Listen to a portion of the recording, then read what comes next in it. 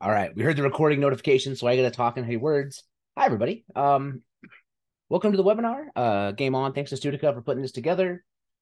I guess we'll dive in and kind of go over all the fun topics today. Except that I lost my speaker notes, which happens there they are. Okay, every time I do a presentation, I lose my speaker notes, like 100%. So that's me. I'm Thomas Thomas Winkley. I work at Unity as a technical marketing advocate, and I work here talking to educators and nonprofits and academics about Unity and game development and what it's like if you teach that in the classroom. So stoked to be here with you all today and talk through some things and then answer questions as best I can. So a couple things we want to cover today. First of all, why computer science and game development, what Unity EdLab is and how you can utilize that to teach computer science and game development. And then I'm going to show you a little bit about how it functions and how it works. And then we'll do Q&A. So pretty simple, pretty straightforward. Also, of course, if you have questions while I'm speaking, you can throw them in the chat. I'm pretty good at noticing that and happy to kind of riff on that and talk through it with all of you. So just let me know. So Unity, if you're not familiar with us, we have kind of one big mandate, right? Our belief is that the world is a better place with more creators in it. And what we mean by that is folks creating content and games and simulations and whatever else it might be, maybe new technology, new products. We want people creating. And it's really like how we drive our business, right? This philosophy is centered around serving creators, and it's how our company considers anything we're going to be doing. So really, when we're trying to solve like engineering or data problems or anything like that, we're trying to solve those with the idea that when folks grab Unity and go to create, they can create better and they can create faster. It's all about enabling them and making things better regardless of their background. So a little bit of information about us. We're the leading platform for creating and growing interactive real-time 3D content. I also like to mention that we're also one of the leading and growing platforms for making interactive real-time 2D content. We provide a comprehensive set of software and solutions that let you run and grow real-time content, and you can then publish it to PC, consoles, mobile devices, XR headsets, VR headsets, all kinds of stuff, right? So we have a massive group of things we can dive into and utilize for. And what we're seeing as a trend is that all the content that used to be static and flat is now really linear and it's real time and it's interactive. And I think this GIF really demonstrates that. You see them actually grab the tree and drag it across to the center, and you can see the shadows actually changing in real time, right? And you see this beautiful light volume kind of up in between the trees. And as it moves through, it's occluding that, and you're seeing all these shadows pop. And then you can look here and see that all of these rocks are movable. The trees are swaying, the branches are interacting, right? That's happening as new wind forces and new objects get added. And this trend we're seeing is that a massive amount of content is going to be this way, and it's going to increase at a grand scale. So the problem then lies in, well, who's going to make all the content? And that's where job opportunities come in for students, right? Because somebody has got to make the content and someone's got to build the tools to build the content. And that's where this industry is starting to really grow. So we, of course, are used in some of the most popular games you've seen. Angry Birds, Death's Door, The Falconeer, Sableworks, Zenith.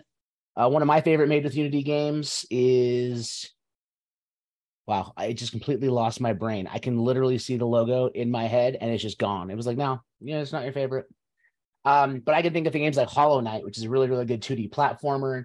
Abe's Shadow Odyssey, which was just released a few years ago. Things like that.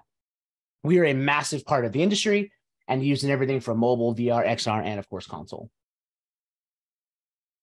But that being said, the beauty of games is that we're simulating the real world. So I like to think about Mario Brothers, right? And that engine they had to build to make that game. To make all those interactions happen, they had to build their engine. And to make Mario fall after jumping, they had to simulate their version of gravity, right? Then they had to think of, okay, how much force can be applied to Mario to make him jump high enough to withstand or beat that gravity and then come back down.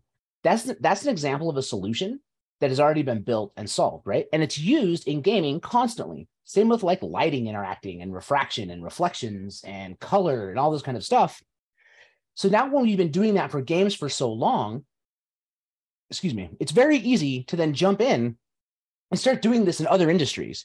So you look at like Walgreens and Volvo and Lowe's and Disney, Booz Allen Hamilton and more, they're using us to simulate not games anymore, but things they need to do, whether it's a digital shopping experience, I'm not sure if anyone's ever had this experience. Feel free to say so in the chat if you have, but you're buying furniture from, say, Target or Walgreens. Not Walgreens. Walgreens doesn't sell furniture. Maybe they do. Not my Walgreens. But you're buying, furniture from, say, Target or IKEA, and you just point your phone at the floor, and then like the coffee table appears, and you're like rotating it and then changing like the color of the coffee table and seeing how it matches your room, right? That's real-time 3D content in action right there, enhancing experiences. And a real-time 3D designer or a game designer had to help build those experiences. We look at things like Disney, and the image you see there is an actual animated series they made fully for YouTube using Unity specifically. So we're moving film faster because instead of thinking, all right, well, I want to like scout this location, but it's in New Zealand and my studio is in Los Angeles, they can simply build a real-time 3D recreation of the location and then go, what would that look like at 5 p.m.? Rotate the light. Now we don't like that location. Let's go to another one, right? And they can start to use this to drive their visualization processes forward. Or they could just recreate it, put it up on a giant LED wall, and film the actor as if they're there, and they're good to go. Volvo or other automotive brands use this for safety training and testing, right? If you're going to design a new car and you want to see how it runs and looks like on the road, you could build the thing. Like you could build the car and take it on the road. Or you could take the car, build a digital version of it, which you've already done in some kind of CAD modeling software to send off to manufacturing anyway, import that into Unity or a game engine, put it into virtual reality, and let somebody test drive it without ever building the car. And so it saves you time and money. And then the person can give you feedback, and you can take all these notes and say, okay, this works, this doesn't work, this doesn't work, this doesn't work. And then go and make those modifications and then get to a final lock design before you send it off for manufacturing. So it saves you a lot of work and a lot of money building it out that way. So a few stats for you. Computing occupations are the #1 source of new wages in America. These come from the State of Computer Science Education by code.org, by the way. The CS degree earns a significantly higher return on investment than arts and humanities degrees, which is a bummer to say because I have an arts and humanities degree. The demand of computer science jobs are growing. 91% of open software jobs are outside of Silicon Valley. And I think that's a really important thing to call out. So like I live in Salt Lake City, Utah. I don't live in San Francisco. There are software and tech jobs all over the world. And jobs tied to real-time 3D are also very, very global and very, very expansive. So demand for real-time 3D skills is growing at a 601% faster than the labor market overall. Demand for real-time 3D is growing 50% faster than the demand for the average amount of information skill. And real-time 3D roles offer 57% salary premium above some of the other salaries when compared. So it's a really fruitful market and it's exciting. I want to add a note that I've said real-time 3D like 5 times, and I want to just level set with everybody. Real-time 3D is the ability to quickly render a detailed 3D image. So the way I look at that is you take quickly and you throw that out the window and you put real-time in its place. So it's the ability to render something in real time. So instead of creating the thing, pushing the render button, waiting for processing, then seeing the thing, it's literally you make the change, you see the thing pretty quickly. Cool. So that is a lot of information given to you all kind of quickly. Any questions so far? Everyone feeling comfortable? We feeling good? I'm going to take a sip of water while I just look over the Q&A or see if anyone pops anything in.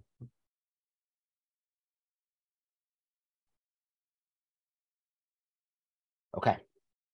I'm going to take the silence as a no, you get it. You love everything I'm saying. And I'm going to keep going. So the reason we talk about all this stuff and what really drives me is the impact that we see with students. And so when it comes to students, the sky is kind of the limit to what they can achieve with this type of technology at their hands. These are a bunch of photos from visits I've done over the last few months, visiting schools and programs, all of them working on different things. So this is, let's go back one. This is a school in Manitoba called New Media Manitoba. They actually work with high schools and teach them real-time 3D skills. These kids are all learning to sculpt. This kid right here in the black hoodie had just spent 20 minutes talking to me about coding and how to access the scripting APIs appropriately and how to make his character move correctly in the environment. This kid right here made a really, really cool VR experience where you actually were fighting little potatoes and shooting them with plastic darts. But the fun thing about his game is he decided that he didn't want to do any digital audio work as far as music. He recorded all of the sound effects with his own voice. So like when he fired the gun, it was like, it was super fun. Down here, this is a game jam happening in Manitoba as well. Everybody in this room with their hands up are first-time jammers, and most of them around 17 years old. And the story I really want to call attention to is these young women right here. So I'm going to jump over here. So these young women are from Colorado Springs, and they go to a high school there. And they're working on projects for the Space Foundation in Colorado Springs, which is a nonprofit that has like a science laboratory where people can go and see all kinds of science stuff, learn about space, rockets, tech, all that really, really cool stuff, right? So their class uses Unity a lot and teaches, and they got a grant to use HoloLenses, which are AR headsets that you put on, and then you can see the world, and they'll superimpose things into the world, right? They're made by Microsoft. And I'm not sure if anyone here is familiar with Science on a Sphere, so I'm just going to talk about it really quick to make sure. Usually I ask and have you all raise your hand, but I can't see your hands. So I'm just going to pretend that I asked and y'all were like, no, we have no idea what you're talking about, Tom. If you do know what Science on a Sphere is, feel free to plug your ears for the next 2 minutes. So Science on a Sphere is essentially, you have a sphere in the middle of a room and you're projecting celestial bodies onto the sphere so you can see it and walk around it, right? Kind of like in this picture. But then the problem these young ladies noticed is that you can't see into the orbiting bodies. So you don't see like the moons or belts of rocks or the rings, right? And so they were like, well, what if we did that? So they sat down in Unity and they built mesh targeting and set up to scale the rings for Science on a Sphere. And so what you see here in this really poorly taken dark photo I took, that they are actually wearing HoloLenses, demonstrating that you can stand there and now see all the orbiting celestial bodies. And at 17 years old, they identified this problem and they built the solution on their own. And that's now sitting as an exhibit at the Space Foundation so that people can see the Science on a Sphere as well. In that same classroom, as an example, these 3 young men had just finished presenting part of their project along with the rest of the class of 12 to the, not head of Space Force, but like top 4 of Space Force, heads of the Navy, heads of the Air Force. And they had built a simulation in VR and XR where you could actually walk around and see spacesuits. They would expand and give you all the technical data on the spacesuit. You could see a rocket at scale, and you can also drive a Mars rover and test it. And this team of 15 high school kids was presenting tech that honestly was better than some of the tech demos I've seen at like professional business people conferences. And they were presenting it to very high-ranking government officials at 17. The other thing I really want to call out is when you put this tech in the hands of students, they start to naturally work with each other and collaborate. And they also start to kind of stretch and move into what they like to do. So a good example of this is I interviewed all these kids after. We just sat and chatted for like an hour and a half. And one of the young ladies there was like, actually, I don't like this at all. Like, I don't like coding and I'm not really an artist. I don't want to do this. She's like, but what I did enjoy was I ran the project. And I was like, oh, what do you mean about running the project? She goes, well, I managed the relationship with the client. So I had meetings with them once a week. Also, here's all of my spreadsheets with timelines and deliverables and the things that I need all the developers to get and our different stages of the project. I'm like, you were a product and project manager. She's like, yeah. 17 years old. And like, she found her passion for project management, which is massively important in this industry, right? So even if she wasn't diving into the computer science side, she found what she wanted to do, dove in with the team and started building something incredible. So really cool stuff that honestly, it's not unique to this space. It just happens to be that this is the space I visited last year and I have that data, but it's something we see repeated over and over and over again as this content is introduced. Okay. So that being said, let's talk about EdLab. So one of the things that we've noticed as a company is that, the real-time 3D software takes hardware, especially when you're rendering graphics in real time. You need like a gaming PC, basically, right? You need a big graphics card, you need a good processor, you need a good bit of RAM, and that comes with a cost. And then it comes with a cost as well of maintaining those consistently, right? So something else we realized is when, lockdown hit and the pandemic started, all these schools, all these students had Chromebooks. Not a lot of things run on Chrome OS. Chrome OS is really about mobile browsing, that type of thing. So we set out as a team to say, hey, we need to find a solution to get this tech into the hands of these students and help them build it. And that's where we came up with EdLab. So this is a classroom solution. It allows educators like yourself to create enriching solutions and really start teaching real-time 3D development to drive STEAM, science, tech, all that good stuff. And you can partner with us to create opportunities for the youth to actually unleash creativity and build stuff. And they can do it all on a Chromebook. So instead of needing to buy like a gaming PC, their Chromebook with web access can now get them access to the Unity editor in the cloud, and it runs in a Chrome browser or a Firefox browser or an Edge browser or a Safari browser or a Dolphin browser or Opera browser. I'm trying to think of all the web browsers, right? It runs in the cloud and they just run it remotely, which means hardware is no longer a barrier. It also means that if they are working on something at school and they take their Chromebook home, they don't have to worry about popping it into a USB drive or doing anything like that. They just log back in, and because it's cloud-based and the instance is saved, all of their work remains in the cloud and they continue working. So it's really powerful in that way. There are, of course, also ways they can get it out of there if they want to, say, take the project and put it on another machine, but it's all available to them in the cloud. So what do you get with this? It comes with cloud-based development, the Unity editor, which I'll show you here in a sec. You get flexible curricula and instructions. So we have curriculum specifically designed to align for EdLab, so how to do things in the cloud with that editing. You get an educator portal so you can manage your classroom. We also have student data anonymity available. So if you don't want to share any student data, instead of having their school email lined up with how they sign in, you can actually generate anonymous logins for the students, and they will have those logins to use instead. All of our content is aligned to the ISTE standards. Also, we have an AP Computer Science course as well for North America that goes along with that. So they can take that for AP Computer Science and use those to learn the same principles and take that course.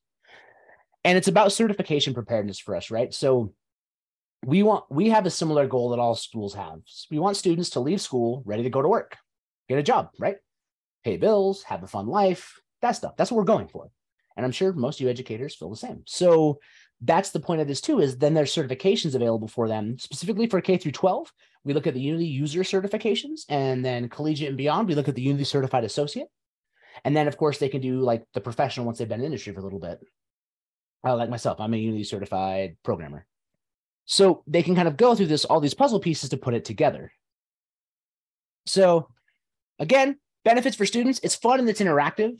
I think the thing for me when I was learning computer science in my early classes was like, I didn't love just printing text to a console. If you'll hear my dogs barking, by the way, say hello to them. Joe Penny, or just wanting to be part of the webinar. They're always jealous when I'm presenting and they don't get to come like present with me. But yeah, these students jump in, they become creators, they become contributors, and they dive in. And because they're getting that immediate feedback, that instant feedback on what they're building, it's generally more exciting. I'm not saying computer science isn't fun, because I am a programmer. I love code. What I'm saying is that like it's way more fun when you change something and you hit play and your code executes versus like, I'm going to wait a little bit to see what happens, right? For educators, we give you that easy implementation. So you don't have to be a computer science expert or a programming expert to teach this.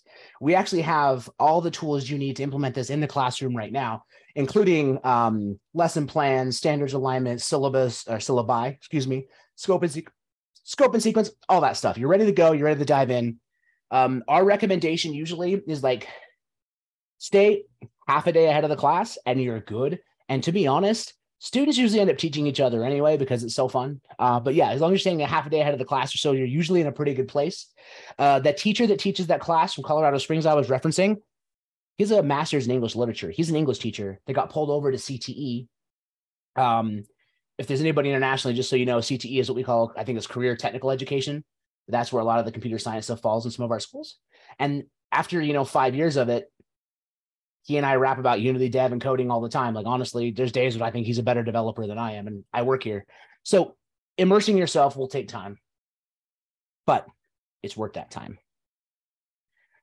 All right, so how it works, you access the portal, you view lesson plans and tutorials. I'll show you what that is. Then you use the EdLab roster to assign students and educators to the crew. And then you engage students through the EdLab editor through project-based learning. It's really kind of 3 easy steps, right? You look at your lesson plans, you send it out to them, and then you have them work on it. To implement it, there's all kinds of flexible course options you can dive into, right? So you've got all kinds of lessons about game design and development, computer science principles. I feel like I've said like 100 times, but it's flexible instructional. So you can do like a year long for 30 weeks with like 150 hours. You can do a semester for 15 weeks with 75, quarter for 10, 4 weeks for 15. Or as you get further down the road, you can take it and slice it down smaller and just do it in your own workshop way, how you want to dive into it, right? That might be like an advanced way to implement it, but you absolutely can. And we have educators in our community that do that. So we have a pretty robust curriculum for all of this stuff. So we have lesson plans on game design and development, computer programming, AP, and CTE, of course. And then we have, of course, the different hours and time frames you're going to look at here. And I'm sure Christy and the Studica crew can share this deck out so you can all look at it and share the recording so you have this for reference. And we really want to focus on meeting educational priorities, right? So it's about teaching computer science, game development and design, and like supporting that like maker program, maker space mentality, right? There's a lot of overlap there where if you have a lab with like 3D printers, they can take the stuff that they're going to 3D print and put it into Unity and cause interactions.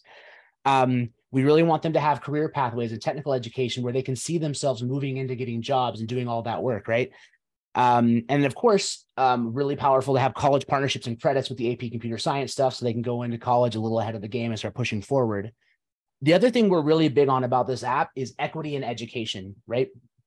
If I go to a kid and I say, hey, I'm going to teach you how to code, and this kid's from a family that doesn't have as much money, and I go, but first you've got to buy a $2,000 gaming PC to learn to code.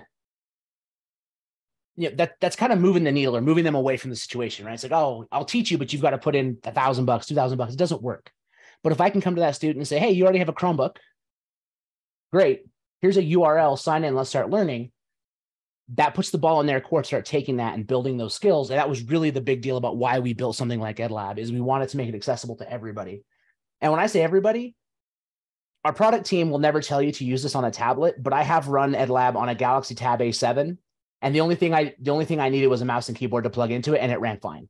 Because all the processing is handled in the cloud, you're really looking for a screen and internet connection, which really changes things up. Okay, the slides tell me it's time to show you what I've been rambling about, so we should actually do that. Look at all my alt tabs. Let's see here. Okay. Whoop, whoop. Oh no, I got disconnected while I was talking to you all. All right, you're going to get to see the whole sign-in process live. I hope you're ready. I hope you're excited. So first, it is a yearly subscription, yes. It's per head. Christy and the Studica crew can let you know like how the pricing works. Unfortunately, I'm not a salesperson, so I don't actually know the pricing situation. I just know it is really cool. But we'll let the Studica crew handle that for you and let you know. So if we go to learn.unity.com, this is our portal where we like to store everything. So there's a bunch of content here to teach, but then if you have EdLab, you go to the For Educators and you're going to access your EdLab portal. So looking in here, I have all of my resources available. So first of all, like, hey, how to get started as an admin, how to explore the EdLab editor, how to plan your curriculum and get to download a PDF guide. And then we have like our main courses here. So we have Create with Code, which is the Unity EdLab edition. Create with Code is a series near and dear to my heart, mainly because I taught it live for 3 years and it's very dialed into, you've never coded, you've never used Unity, let's get you going and let's get you there. And they build 7 amazing prototypes. It's super fun. So we have the EdLab edition of that lined up. And if we jump to our learning resources tab, right, we have our game design curriculum. We have all your lesson plans for Create with Code, along with your scope and sequence and your standards alignments and all your different learning modules. We also have the same for our computer science principles and curriculum. So I can literally hit download all resources. This beautiful zip file pops up. Boop, boop. I extract it all here. Watch as man extracts folder live. Dun, dun, dun, dun, dun, dun, dun, dun. Okay, so it loads up. And then we can start looking at, let's see, the APCSP, blah, blah. And then we can start looking through all of our wonderful curriculum spins. So you have all your computers innovation, programming, algorithms, and of course the syllabus here and the appendix with exam prep. So it's all here and it's ready for you to use as a teacher out of the box. Whew. Okay, here's all your concept primers as well. Parenting, transform, variables, materials.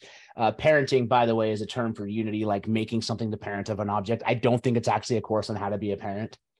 But it might be. Maybe we're trying to get double win. We'll say, you know what? Here's how to code and how to be a parent. We're trying to help you twice. So with that, let's go back to... Where did you go, my beautiful loading setup? Let me show you in real time why you should not have 400 windows open. Oh, that's right, because I came in through here. So we're going to load it up just like I would. So I'm going to open Okta, which is the way that links up. And I'm going to open the Unity EdLab version. And this is all hosted on Amazon AppStream. So it goes there. And basically using my credentials is going to auto sign me in, and we're going to watch this load. One thing I would always recommend when teaching a class with EdLab, and this is actually true for like building a game dev project in general, that first build of the project takes a little bit longer than reopening the project. And it's because it's initializing a bunch of stuff. It's caching some things. It's importing parts of libraries it needs to make things work. So usually what I recommend doing when you're teaching this stuff in the classroom is have all your students start building a project. Say, hey, let's create a new project. And you'll walk them through, you know, how to do the template and make the new project. And then once they've hit create and it starts processing, that's a good opportunity to spend 5 to 10 minutes just giving a lecture on something, or even 5 minutes, right? And by the end of that 5 minutes, everybody should be caught up, built, and ready to roll. So it's a good example of things you can fill time and also make sure you're maximizing that time with the students, right? So instead of making them watch this beautiful, beautiful launching circle, they can actually go through and talk about different things, share some game ideas, learn some concepts, and do a bunch of other really fun things that they can tackle. So we're just going to let this kind of boot up and load right now. I think what's kind of fun to acknowledge is that, like, so far we're logging in. We're probably at about like a minute. And this is after being signed out because I was inactive for so long. Just trying to be all prepared for you all, and now I'm being punished. So this is getting pulled in here. And once it loads into the instance, basically you are able to get working. Oh, something I forgot to mention that I think is really cool about this. So something I help deal with a lot is working with schools to install Unity or any program on a physical machine, right? And that runs into all kinds of IT concerns. We don't allow students to write to the C drive. Students can't have network access to these certain URLs, et cetera, et cetera, et cetera, right? And this actually fixes a lot of that because you're not installing it on any physical machines. So basically your school network just has to allow them to get to the AppStream instance, and they're good and they're set, right? And if they can access that machine, they're good to go. And of course, we have our AppStream instances locked down so that they're not able to like go surf the web or do anything dangerous like that. So that is another way that we make sure to look out for and protect the students.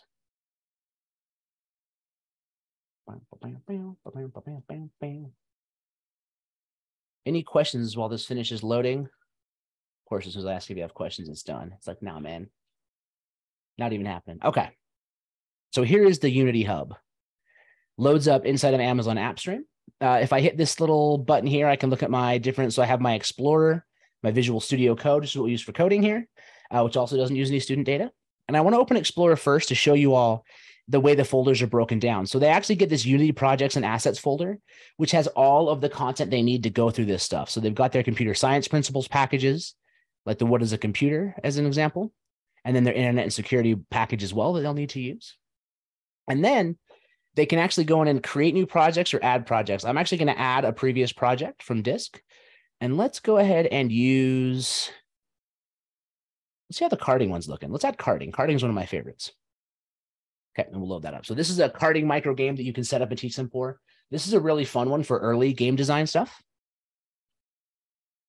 Oh, okay, I tried to open it twice and it got mad.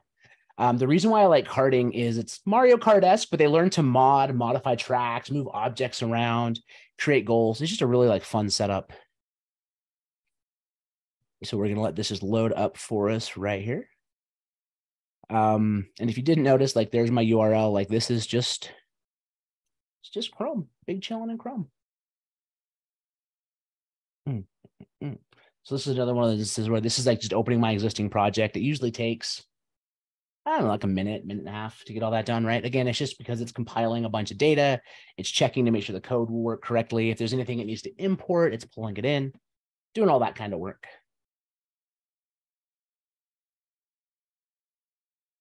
You are. So someone asked, Lions District Ads, are we able to bring in assets we create? We have a full tutorial on how to do that, but you actually can upload assets to your class instance and share it with students as well.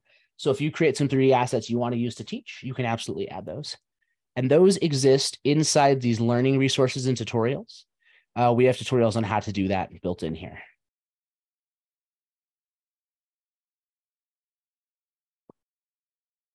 All right, project open. So I'm going to full screen this. So we're now looking at carding inside EdLab running in the cloud. So I can start like zooming in, it's a little too far, looking at my cart racer here.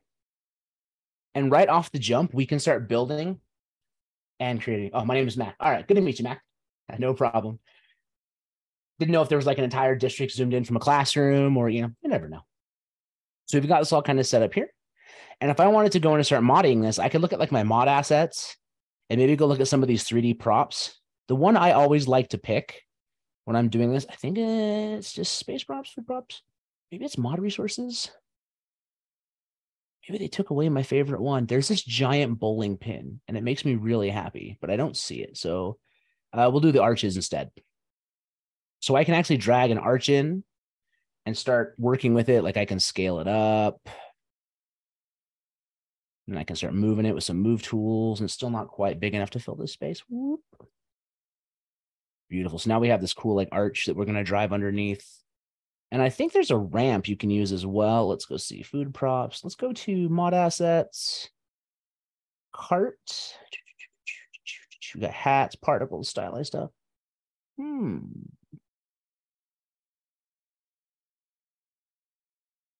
Usually an environment folder in here, carting. This is a good point to say you should always organize your things. But the fact is, it's here. I hit Control S and it saves. And then if I want to play the carting game, I can just hit play. Hopefully it doesn't blast you all with sound. I'm going to loosen one of my headphones just in case it blasts me with sound. Okay. And so now I'm playing a carting game. So I can actually run through, test my changes, look at like what the world looks like. And all of this can be done, like I said, in real time in the cloud. They don't have to worry about. They don't got to worry about other problems. So I wish there was like more flashy stuff to show you, but it's exactly what we say it is, right? It's the Unity editor running inside of a cloud instance, so you can do it hardware free. But I'm a huge fan of this. I've tested it on a bunch of stuff too. So when I first started at Unity, a few months after I started, this product was about to launch. So they were like, well, you're the Unity guys, dev, so go test it. So I grabbed my laptop and I just drove around Utah where I live, and I went to like every coffee shop I could think of with bad Wi-Fi just to like see how bad it could be, right? And it worked at every single one of them. So it's great. I used it hotspotted on my phone the other day, and it worked pretty well. So it's really built for that power. The one thing about the phone hotspot I will say is generally hotspotted phone connections have a lot of latency. So it wasn't as smooth as like an actual like dedicated Wi-Fi router, but it was still good. Okay. So that means we can go back to our slide deck and start talking about a couple things. This is a video. I'm not going to play it because it's actually a video that I'm in and I just talk about EdLab. So when Studica shares out the deck, you can watch that video if you want more information. It's also a really good resource if you're talking to people about it and you want to give them a quick overview of like, they're like, what's an EdLab? You can show them this video, and it's basically what I've been saying for the last like 30 minutes, but it's condensed into like 3. So it's a really good pitch video you can show them if you're interested. It's also just gives you, quick overview. So we're going to jump past this. And yeah, with that, I would say if you got questions, hit me with them, and I will do my best to answer them.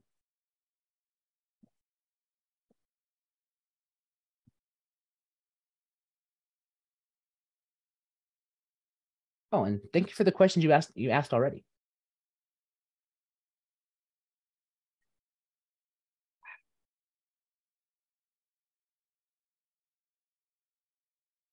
Yeah, I like it too. It's pretty cool. I'm glad you like it. I think it's definitely worth looking into. It's about getting tech in the hands of the students. So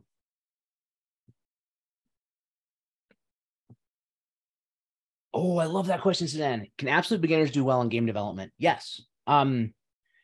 So the learning curve issues I see, there's 2 things that are going to be an obstacle for you. One is if you're talking absolute beginner, as in like not a lot of computer skills, period, you may want to help them overcome that hump a little bit, right? Like understand how to navigate file structures and use a mouse and a keyboard, like that kind of stuff. But otherwise, absolute beginners to game development and code, yes. And our content's actually built that way. Since you asked, let's go to learn. Let me show you what I mean. So if I go to create with code, which is the first half of the junior programmer pathway, And we'll go to unit 1. We'll go to player control. So this is the unit about how to get player input and start controlling stuff, right? So we have it all broken down into introduction, and then we have start your 3D engines. Excuse me. So if I go to start your 3D engines, we can start to see how the tutorial works. So first it's like, hey, let's start with our building a course folder, right? So we have a video that walks you through, narrated by my friend Carl. And then from there, we actually give you the steps written, and we start to kind of implement upon that. So now let's talk about how to import assets and open a prototype. Now let's talk about how to add a vehicle to the scene, how to drag objects and put them into scene, and how to navigate in 3D space. Now let's talk about repositioning, right? Let's talk about locating your camera and running the game to test it, and like moving stuff and parenting. So we really go through the step by step piece to show you how to get through all of that. The other thing I love is if we go to, I think it's high speed chase. We're testing my memory right now if I can remember exactly what each module teaches. So in high speed chase, we start diving into some more code, right? So we first say, okay, we need to integrate a speed variable. Actually, no, let's go back one lesson. I was a little ahead of time. I want to show you how we teach coding. A mentor of mine early in my days always told me code like a jerk and fix it later. And we teach kind of with that mentality, except that we don't tell the kids to be jerks. We say, hey, let's teach you to code it, and then let's show you how to refine that code to be more elegant and to be more cleaner and more optimal, right? And that's how we're teaching them. So we're starting at the base, and we're kind of building those skills on top as we go through. So we create their scripts folder. So first thing we have them do is we add a comment, right? Okay, we're going to add a comment. And commenting is stuff that doesn't execute. It's notes for yourself or notes about what your stuff does. So we show them how to do that. And so we're saying, hey, say you're going to move the vehicle forward, step 1. Then we need to actually move the vehicle forward. So we're going to tell it to transform.translate, and we talk about what the methods are and how they work. And we're going to say this takes a vector 3, 0, 0, 1. So very basically, we're saying move 1 unit in the Z direction constantly. And then they're going to hit play.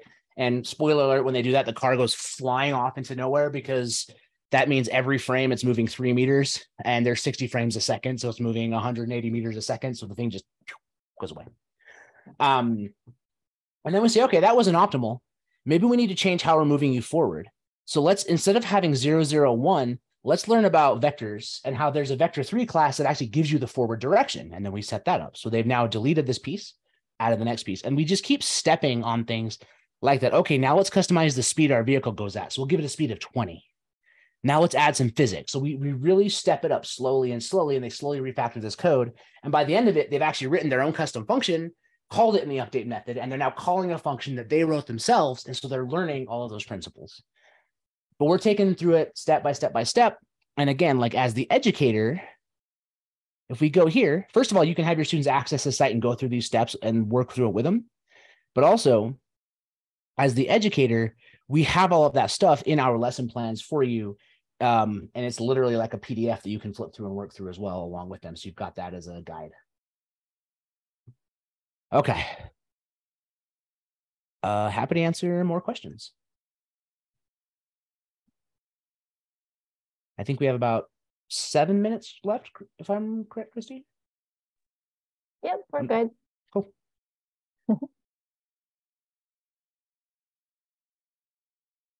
Also, if you've been sitting all day, you can stand up and stretch. It feels nice. How can I get me to come talk to you? So I do that as part of my job. Full disclosure, with the way the tech economy has been right now, me being able to travel is not high. But I'll put my email in here. If you shoot me an email, like I would love to hop in on a Zoom call and say hey to your class, answer questions, just chat with them. Or if you need to convince some district higher ups, this is really important to put in, like work through Sudica and Christy. And if they want me to join in a call and talk to some of the brass or whatever, I don't know what to call, like upper administrative people, I guess, like let me know and I'd be happy to do so. And I agree. Yeah, the biggest obstacle will be cost. That's fair. Not a government funding expert, but there is government funds available in different avenues, I've heard, to help cover some of these things. But I would recommend talking to people smarter than me. I'm more of a programmer and less of a businessy person. But oh yeah, that's actually so I have had schools that I've worked with before. This has been mainly at the collegiate level. but they are using some of their esports budget to cover game design stuff, which I think is really interesting. So it'd be worth looking at. And you offer comp principles and AP Comp Science. So that might be a really good tie-in for this.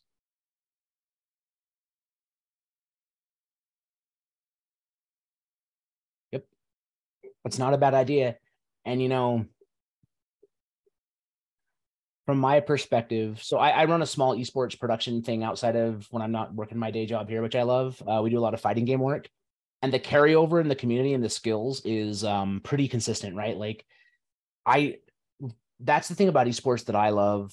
And this is like a total side rant, is like, yes, the competitive gaming aspect of it is amazing, but also like all of the production people behind it learning video encoding and data transfer rates and networking and production software. There's a lot of that too, right? And that all overlaps with the fact that, oh, you learn all this stuff and then you learn Unity and then you start combining the two. Anyway, it's great. It's a really great setup. Fun fact, Unity actually has a virtual production setup. So you could technically use Unity to say, put your commentators for an esports event on the moon. Kind of fun. I put a buddy in a fake studio. It was pretty great. A lot of cool stuff you can do there.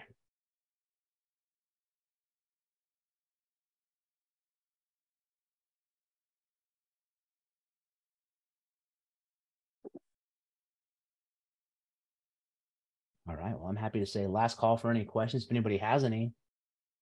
And if not, I can pass it back over to Christy to tell y'all what to do with all this information I just yelled at you on the internet. Well, I just wanted to let everybody know that if you do have any questions, I know I've got a couple emails already looking for pricing and information. You can just email me at the address I provided or info@studica.com. You can check out our website. We are a Unity authorized reseller for education, so we'd be happy to help and answer your questions for you. And just a reminder that I will send that follow-up email with a link to the recording and the slides in a few days. And I just wanted to thank you all for being here. And obviously thank Thomas for that awesome presentation. I really enjoyed it. I'm sure you did as well. So just thank you, everyone, and we appreciate you being here.